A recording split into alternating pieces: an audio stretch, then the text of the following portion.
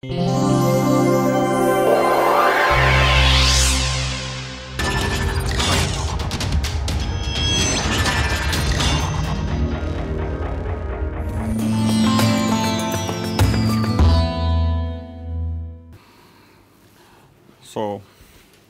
welcome to today's lecture.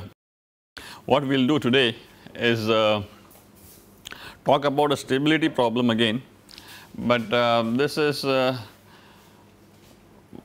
will be something which does not involve any fluid motion, okay. And in particular we are going to talk about Turing patterns.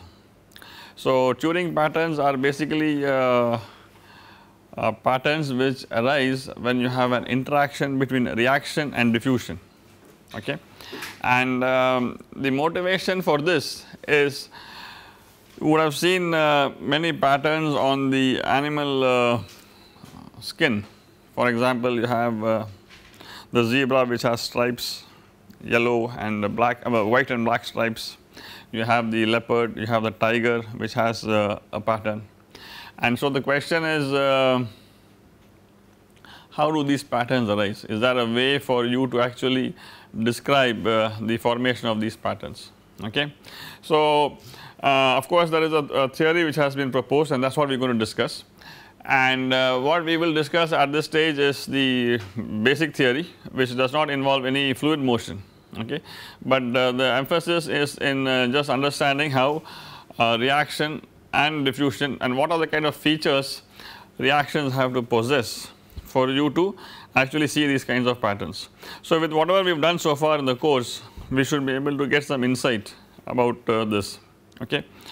The basic idea is, when an organism is growing, okay, there are many cells which are going to, it starts with one cell, it divides, it proliferates, lots of chemical reactions going on. There is also transport primarily by diffusion. So, if the chemicals are going to be such that there is going to be a reaction and there is going to be diffusion, is it possible that these can rearrange themselves, which can finally give rise to some kind of a pattern, okay. So, this is something which is not being forced by anybody outside, but it is just that the intrinsic feature of the system is what is causing this. So, whether this can actually give any insight into the formation of patterns. So, what we are going to talk about today is Turing patterns,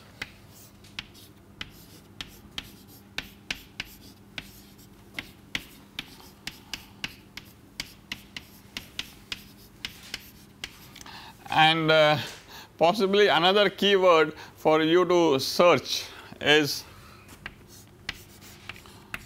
morphogenesis, okay. So, what are we trying to do? We want to understand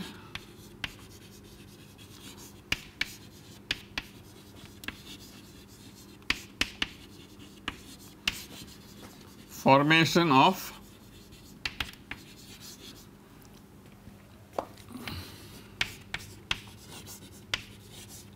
spatial patterns on animal skin. For example, the stripes on a zebra, maybe the spots on a leopard, etc., etc., okay. So, that is what we want to try and do. Idea is, during the growth of the embryo, we have chemical reactions and cell proliferation, okay. The cells are going to multiply and they are going to grow, okay, and the chemical reaction is also taking place simultaneously. So, is it possible that the interaction between these chemical reactions, and as the thing grows there is going to be some kind of a gradient in the concentrations. Okay. Is it possible that this gradient in the concentrations can actually give rise to some kind of a pattern formation? Okay, that is the question we are asking. Okay. Can gradients in concentration arise in the presence of reaction and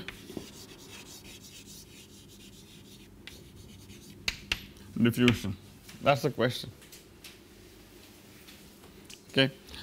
So, the question which Alan Turing basically asked is, so that this Turing pattern is of the name of the fellow who actually started this, was let us consider a system where there is no diffusion taking place. So, to begin with we will keep the system very simple, we will talk about only two variables which are actually interacting with each other. So, let us say that U and V are concentrations of two chemical species.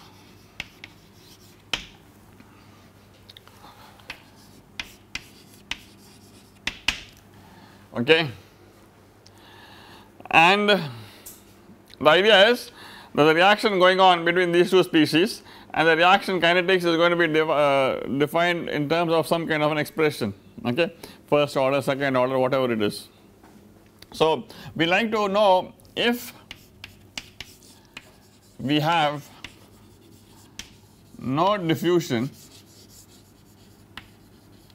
okay, the concentrations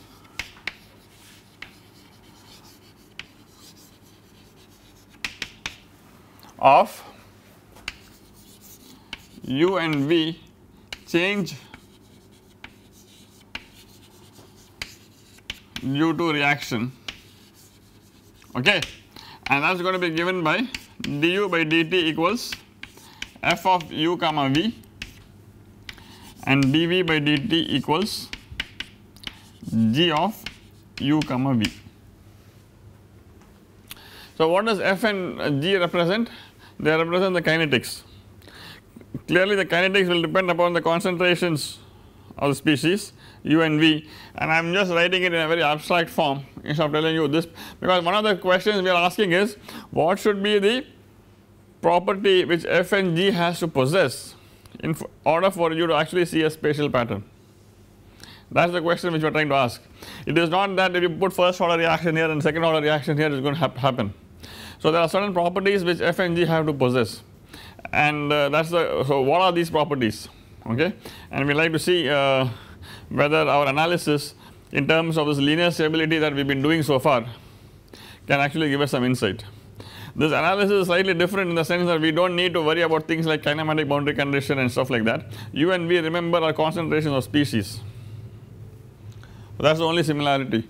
U and V earlier were velocity components, but here is concentration of species, okay. So, f and g represent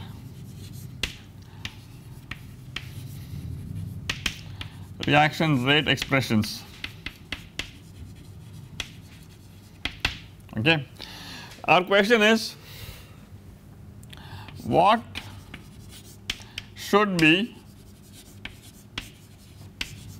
the property or features of f comma g to get patterns. That is what we are asking. So, what we are going to do is we are going to pose the problem as follows. We are going to find a steady state for this system, okay, and you all know how to find the steady state for this system. So, the steady state is given by f of USS comma VSS equals 0, G of USS comma VSS equals 0. That is the steady state.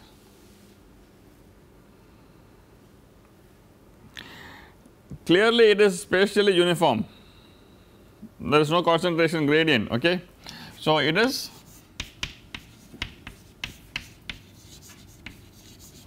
spatially uniform.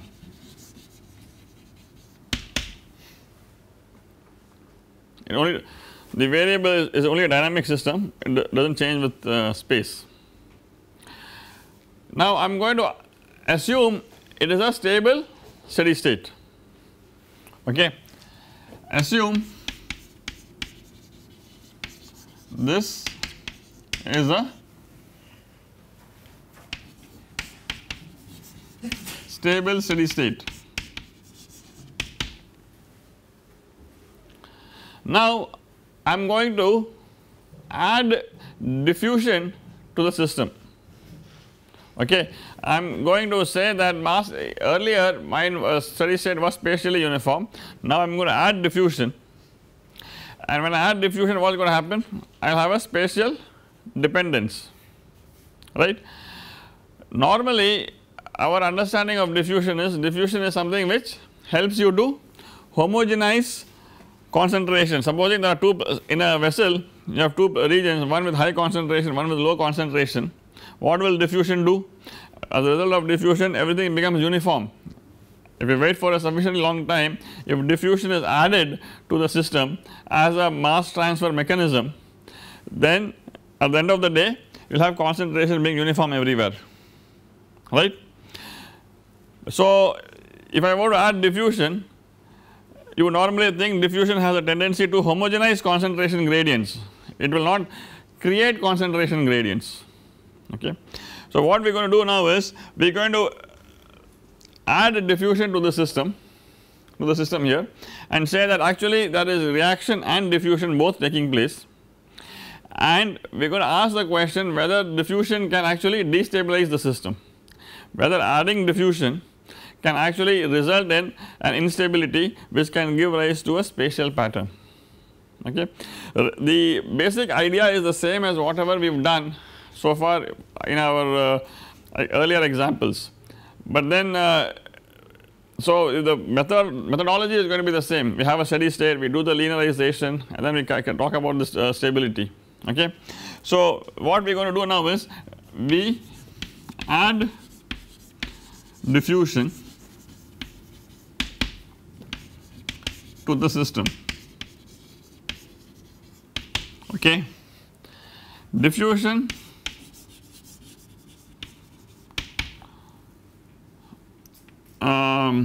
homogenizes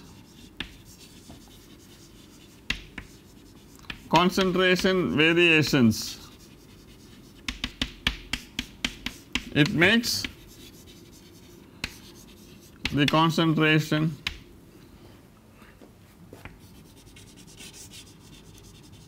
uniform in a system.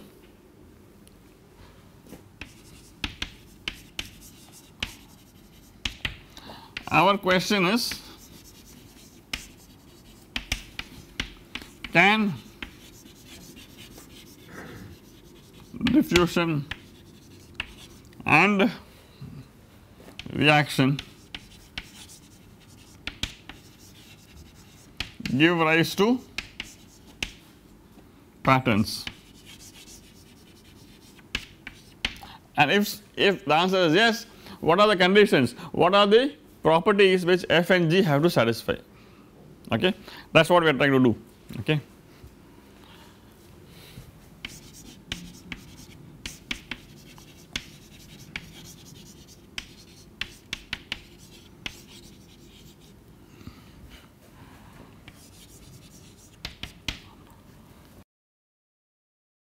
Let us go up to the problem where we have the spatially uniform solution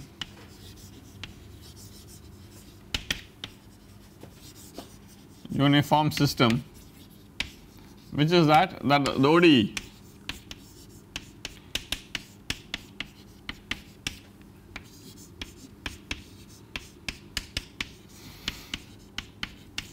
So if I say that the steady state, this is a 2-dimensional system, right. If I tell you that the steady state is stable, and that is the assumption which you are making, we are assuming that the steady state is stable, the spatially uniform steady state is stable. What do you infer from that? The USS comma VSS is stable, okay, that is given to you. Now if it is stable, that means if I had done the linearization and if I had calculated the eigenvalues, and this is what people have done earlier in the course, then the eigenvalues are going to be negative, okay, and this will happen when your Jacobian matrix, the matrix which comes on linearization, satisfies certain properties, right. So what is the Jacobian matrix? This implies that the lambdas of the Jacobian matrix J have negative real part.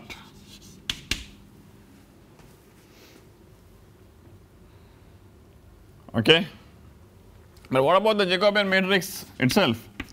It is the partial derivative of f with respect to u, partial derivative of f with respect to v, g with respect to u, g with respect to v. Okay. I mean, if you do the linearization, that is what you would get, and write it in a vectorial form. We have done this earlier in the course.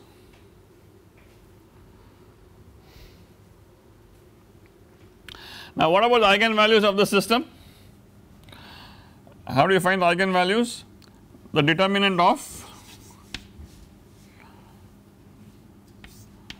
j minus lambda I must be equal to 0, or the determinant of fu minus lambda fv gu and gv minus lambda, the determinant must be equal to 0, okay. So this implies fu minus lambda times gv minus lambda 0, or lambda squared minus lambda times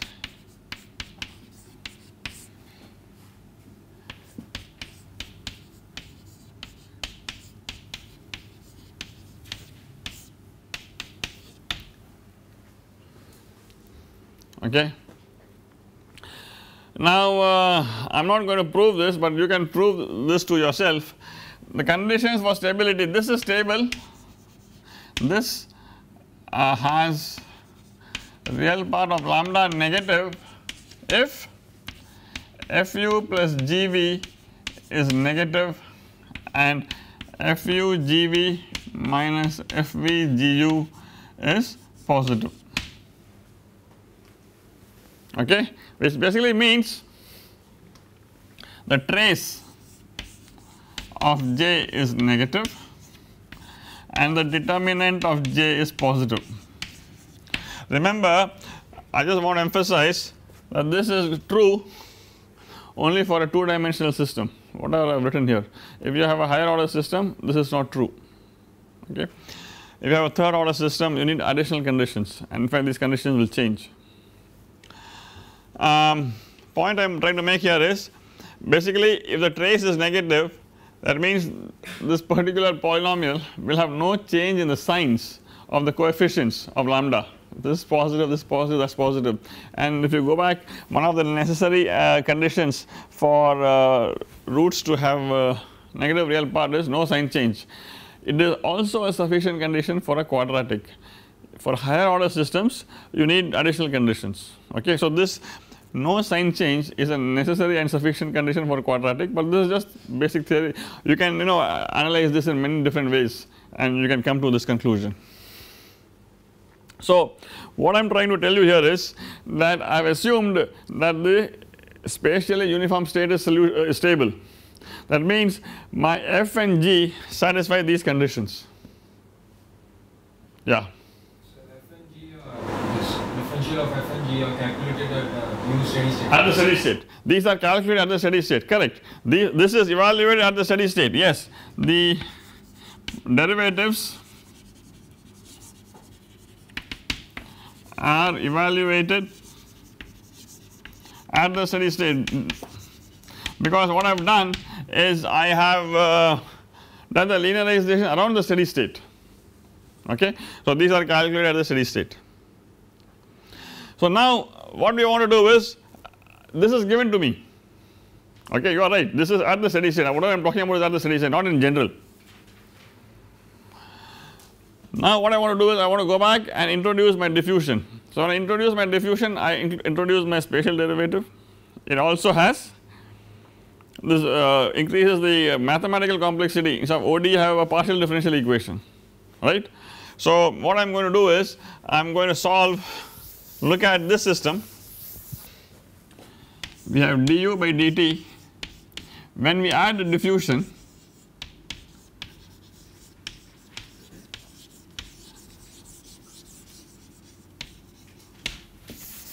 I have du by dt equals du d square u by dx squared plus f of u comma v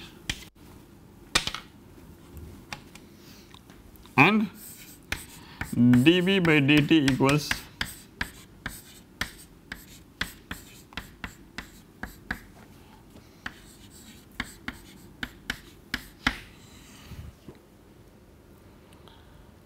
what I want to emphasize here is I am taking two different values for my diffusion coefficient.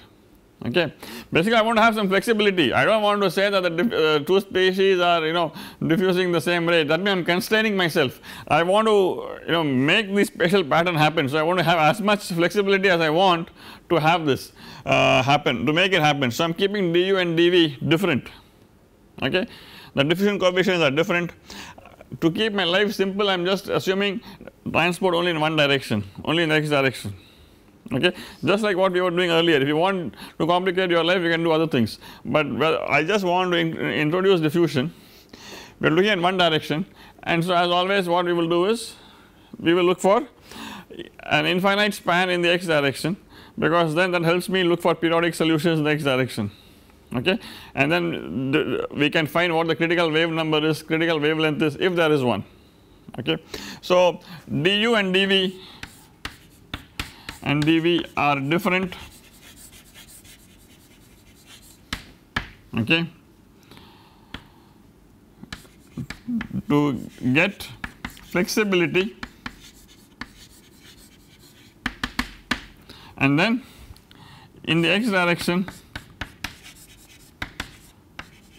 we have an infinite extent.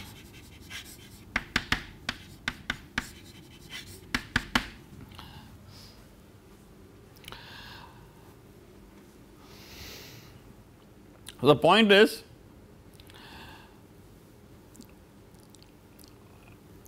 even if you did not have infinite extent, if you had a finite extent and if you prevented the species from leaving the boundary, okay, which means the flux is 0, du by dx is 0. So infinite extent means I am not looking for any there is no boundary condition I am imposing.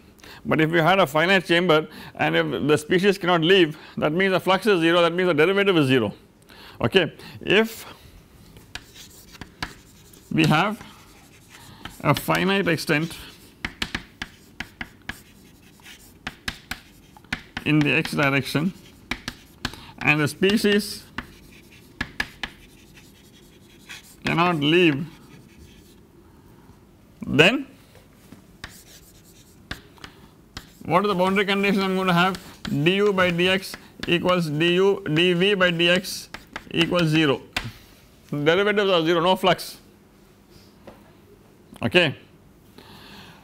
Why am I talking about this? Because I want to emphasize that if USS VSS is a solution to this system, then USS VSS is also a solution to this system, is also a steady state solution. For the infinite span it does not matter, it goes off to infinity. I am not talking about boundary conditions at all. for a finite span if fluxes are 0, then constant means flux will be 0. Okay. So, if USS VSS is a solution, the steady state for this system without diffusion is also a steady state for the system with diffusion. Okay. It satisfies the differential equations and it satisfies the boundary conditions. Okay. So, it is a steady state. Now, the question is it stable? Okay. So, if it is stable, that means that is the state you are going to see. If it turns out that it can be unstable, now what I have done is I have introduced two additional parameters du and dv. So, the rates of these diffusions can possibly make something which was stable unstable. So, that is basically I want to try and get conditions for this instability and spatial patterns in terms of these diffusion coefficients and in terms of f and g. That is the idea. Okay.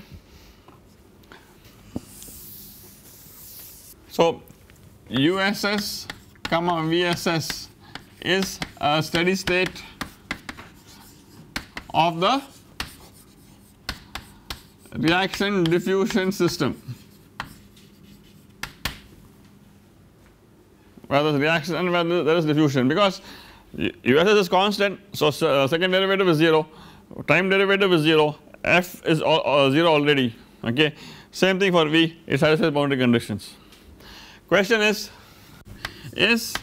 this steady state stable? And clearly the stability of the steady state will depend upon the diffusion coefficients, because these are the two additional parameters which have come into the picture. Okay. Depending upon the diffusion coefficients, this can be stable or unstable. So, what we want to do is we want to find out if at all it is possible to have conditions on du and dv, the diffusion coefficients, which can make this unstable. Okay. So, what do? We do a linearization of the reaction diffusion system. Okay. We linearize the reaction diffusion system.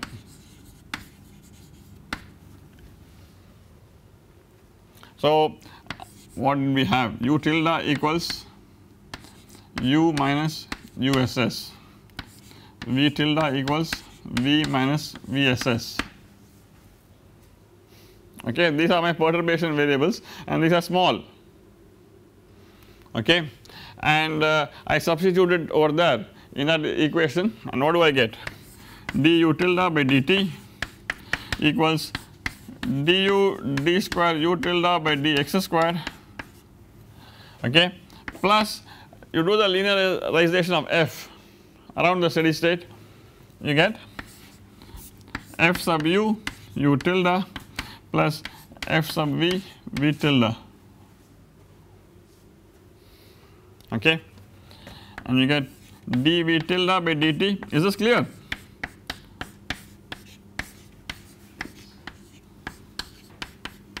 So, all I am doing, since I mean you all are experts in doing linearization by now, I am just linearizing. Okay, plus gu u tilde plus gv v tilde.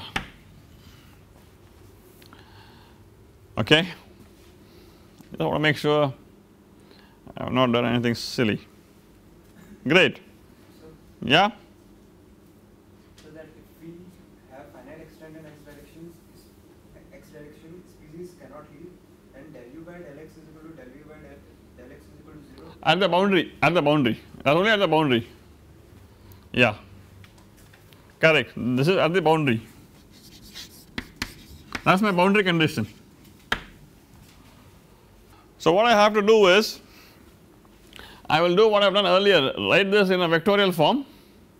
Okay, and I am going to write. Okay, we will talk about the situation where it is infinite in extent. Okay, so what do? U tilde is a function of x and t, and I am going to write this as u star e power sigma t times sine alpha x. infinite in the x direction. So, I am looking at periodic solutions in the x direction, okay, is linear. So, I am talking about the linearized problem, grows exponentially in time like doing Laplace transform, Fourier transform, and that is the amplitude, okay. We are looking for conditions under which I have non-zero u star. So, now I am going to substitute this in that equation over there, and when I put du tilde by dt, I get sigma e power sigma t sin alpha x u star equals du. When I differentiate this twice, I get minus alpha squared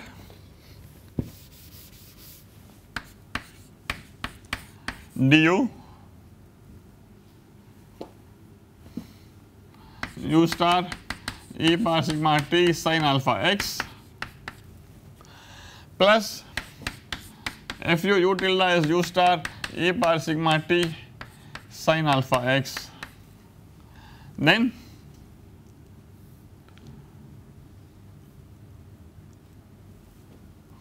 plus fv v star e power sigma t sin alpha x. So, u and v are basically kind of in phase spatially, okay. What happens now? I can actually strike off this e power sigma t sin alpha x everywhere, and that tells me that the assumed form of the solution is a possible solution, okay. If I could not have done this striking off, that means what I have assumed is wrong. I am assuming v and u tilde, v tilde, u tilde both are of the similar form, okay. V tilde is also of the same form, same thing. So, this gives me sigma u star equals minus alpha square du u star plus fu u star and then fv plus fv v star. If you did the same thing for the other equation, I have done this for one equation, I am going to do it for the other equation. I will get sigma v star equals minus alpha square dv v star, okay, plus gu u star plus gv v star, okay. That is what I would get. Now, actually the sigma is my eigenvalue which tells me whether it is stable or unstable, okay. I had lambda earlier, but sigma is the growth rate. The real part of sigma being negative indicates stability, remember that. So, I am going to write this in a vectorial form. When I write this in a vectorial form, I get sigma u star v star equals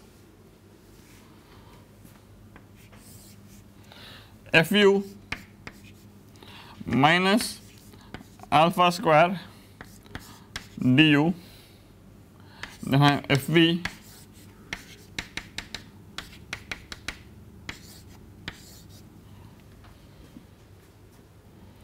u star is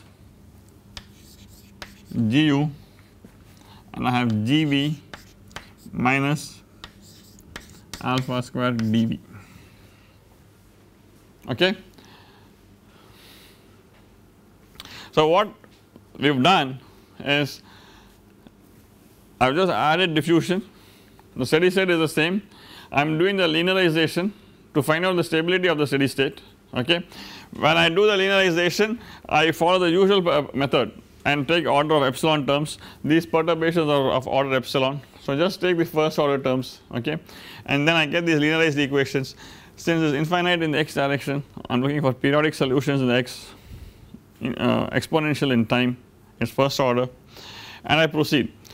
And when I proceed, this is what I get, and this is exactly what you people did earlier in your the other stability problems, okay. Now, I want you to understand that this is my new Jacobian matrix which has the diffusion included. So, earlier when we did not have diffusion, these guys were 0, okay, and you had a Jacobian matrix containing only these 4 elements. Now, when the diffusion is included, I am getting on the diagonal elements 2 extra contributions, okay, and that is what is basically being reflected here. Now, since this is again a 2-dimensional system, what are the conditions for stability? The conditions for stability are that the trace must be negative and the determinant must be positive, correct. I mean, because it is a 2-dimensional system, all I am saying is now that the Jacobian matrix is modified, okay. We have a modified Jacobian matrix, we have a modified Jacobian matrix, okay, and the Jacobian matrix is given by fu minus alpha square du gu fv and gv minus alpha square dv. For the stability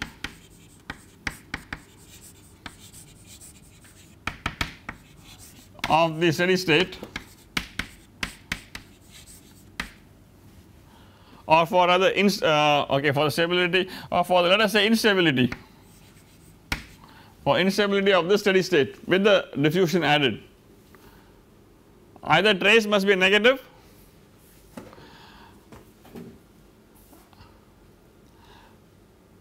okay, let us do like this, for let us talk about stability itself. For stability of the steady state, the trace of J must be negative, okay. Trace of J must be negative means fu plus gv minus alpha square times du plus dv must be negative. That is, when diffusion is added, I want the steady state to be stable. So when will that happen? I am looking at the one condition first, I am looking at this condition. Now what do I already know? In the absence of diffusion, I have already said that the system is stable, because if the system is unstable for the without diffusion, then there is no point in talking about the stability with diffusion, okay. So I already know that fu plus gv is negative, fu plus gv is the trace of the system. So fu given, we know or we have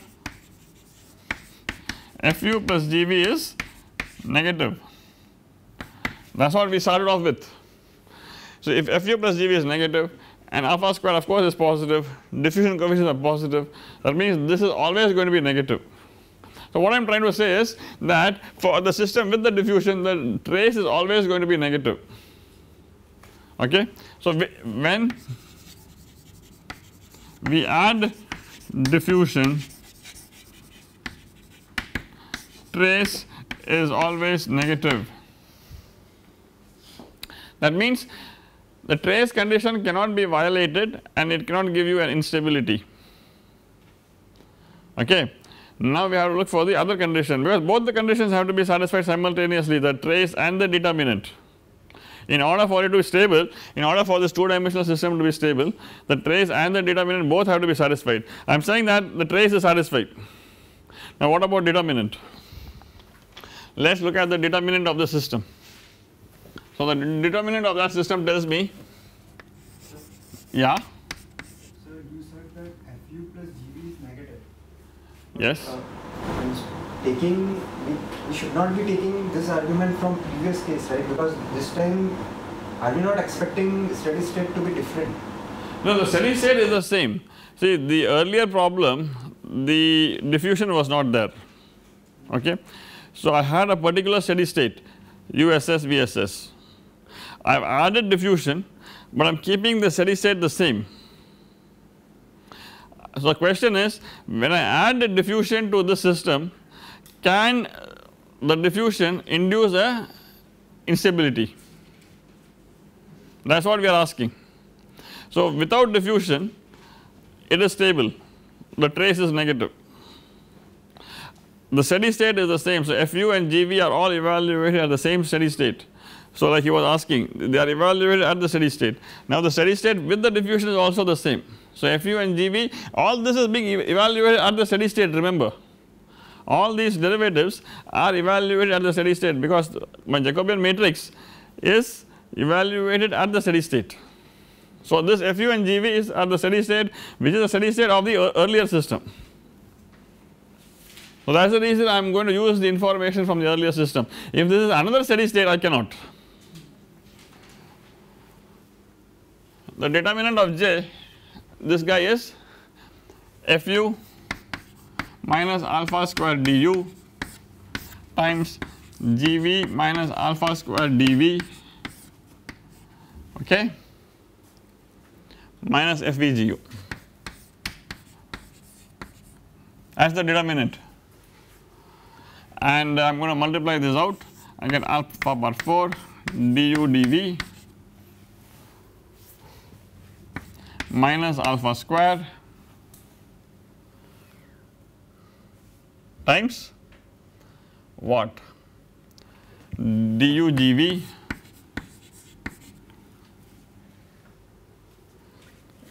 plus dV Gu plus Fu Gv minus Fv Gu. That is my determinant of the system, okay. And remember, all the Fu, Gv etc. are at the steady state. Just to be making it clear one more time, because I have done linearization, about the steady state, okay. So the partial derivatives are evaluated at the steady state. Now what do we know? So these partial derivatives are also going to be evaluated at the same steady state. What do we know? The determinant of the system, the earlier system was positive. So this guy is positive, right, given from the earlier thing, this piece is positive, okay. This guy is also positive, diffusion coefficients are positive, alpha this is also positive, and clearly the only way the determinant can be negative is if this is positive, because this is associated with a minus sign. Then this, if this dominates these two terms, see, look at this, this is positive, this guy is positive, there is a minus sign associated here. If du Gv plus dV Gu is negative, if this is negative, if something is wrong, this one, So below dV Fu, thank you. So if this guy is negative, then everything is positive because there is a minus sign here, and that means the determinant is going to be positive, the determinant of the system with the diffusion, okay. That means then the determinant of the RD system is positive and my steady state is stable.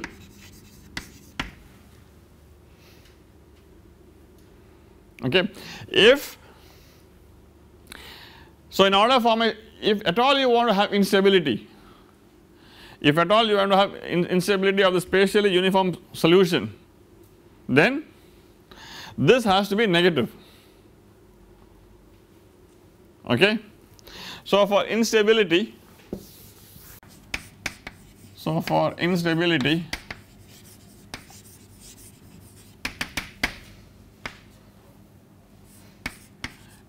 Gv Fu must be positive, and this is it a necessary condition or a sufficient condition? It is a necessary condition, because just because it is positive you are not assured it will be negative, it has to be significantly large, only then. So this is a necessary condition. Just because this is positive it will not guarantee you that you will have instability, okay. This is a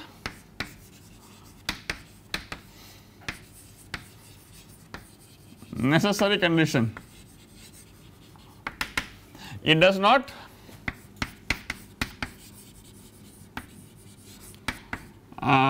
give guarantee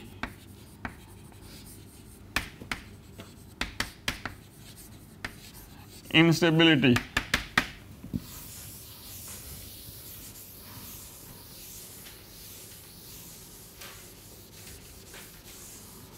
Okay.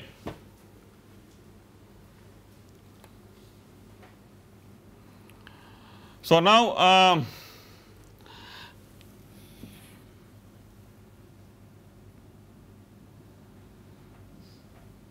you already know something about F and G. What do we know? Some trace condition. What do we know? We know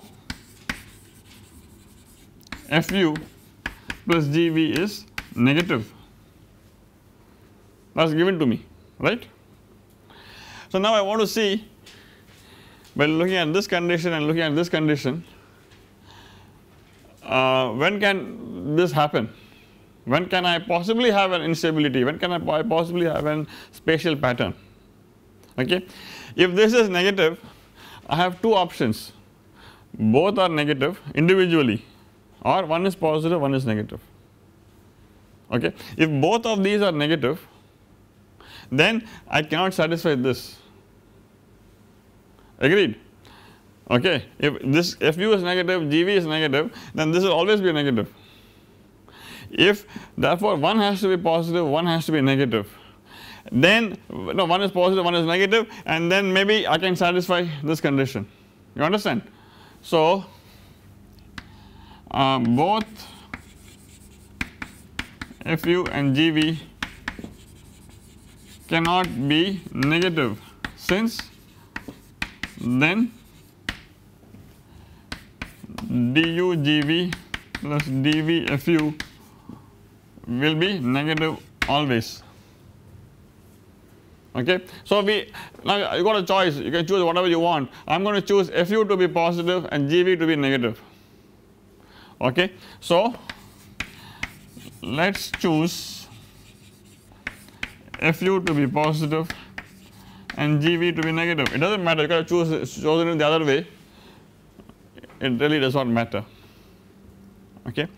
So I am choosing Fu to be positive and Gv to be negative, and if that is the case, what exactly does this imply? Remember, F occurs in the mass balance equation for u. Du by dt is f of u comma v. Okay. Equals f of u comma v, and dv by dt is g of u comma v, right. If the partial derivative of f with respect to u is positive, that means as the concentration of u increases, the reaction rate is increasing. Okay. And that is typically what you expect. If you have a first order reaction or a second order reaction, you say that the more the concentration, the more the reaction rate. So this is a normal behavior, whereas for G, for here Gv is negative, that means as the concentration of V is increasing, the reaction rate is actually decreasing. Okay. So here this is, as the V as it increases, is actually slowing down the reaction. So in some sense you can think of the species U as an activator, that is, the more the U, the more the reaction rate. V is an inhibitor, the more the V, the lower is the reaction rate. Okay. So this is something which we have understood now, that in order for you to possibly have an instability, you need to have an activator and an inhibitor. Okay. And we have to do this analysis some more, but we will do that in the next class. But all I wanted to emphasize here is U is an activator.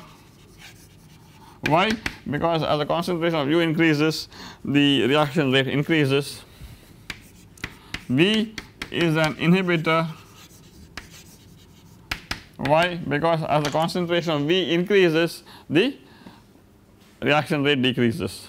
So basically this you need to have a combination of an activator and an inhibitor in your reaction system in order for you to actually have a pattern, if at all.